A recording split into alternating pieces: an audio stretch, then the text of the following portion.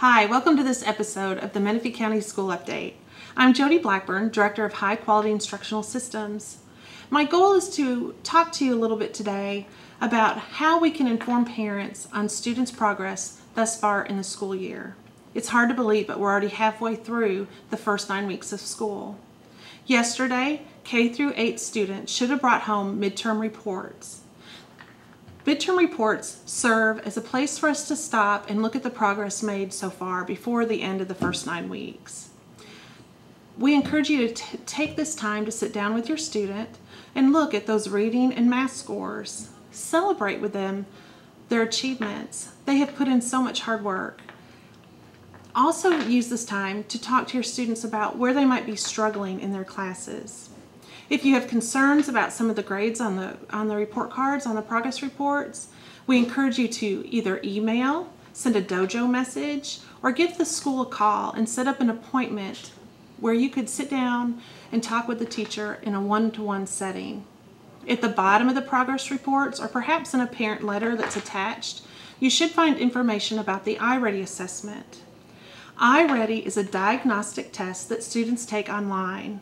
What's great about the iReady test is that it's adaptive, meaning that as students show mastery with one skill, the questions will increase in difficulty. This allows us to see where we can excel and enrich student learning. If a student struggles while taking the iReady assessment, the skill level will lower. What this does is it allows teachers to really diagnose and find where students are struggling so that they can plan instruction that is tailored directly to the needs of that student. You may also find on the progress report, especially in your primary classes, that would be 1st through 3rd, assessment data for the F&P. The F&P assessment is a one-on-one setting where a teacher gets to sit and listen to the student read. At the end of the text, the teacher will ask the student some simple comprehension questions. This assessment is used so that teachers can put students into small groups where they get to work on texts that are just a little bit above their independent reading level. During these small groups, teachers work with students on strategies, word attack skills, phonics, comprehension strategies, anything that might help that student so that they can get to the next level of reading.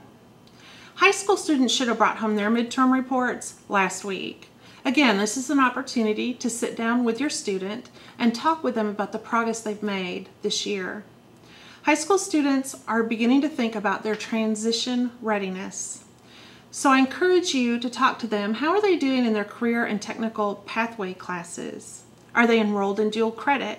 If so, those scores will not show on their progress report and have to be checked through the college campus. This is something that the school is unable to do, so we encourage you to sit down with your student and have them pull up that progress report for you. High school students will be taking their diagnostic assessment next week. They will be taking a new assessment that's called CERT. The CERT test is also online. It will test students in English, reading, math, and science, and it's set up like the ACT test. When students finish with the test, they will receive individualized data as well as individualized tutoring options where students can see exactly what questions they missed and how to go back and correct those answers. Today, while students are enjoying their day off, teachers are working together in grade level and vertical teams to use all of this data to plan rigorous, engaging instruction that will meet the personal needs of every student. We truly encourage you to take this time to sit down, look at the progress reports, talk about these assessment results with your student, help them set goals before the end of this 9 weeks. And of course, if you have any concerns at all, please make sure you reach out to the classroom teacher. This can be done via email or a quick call to the school. Together, communicating, we can make sure that all students succeed in Menifee County. It's a great year. Thank you.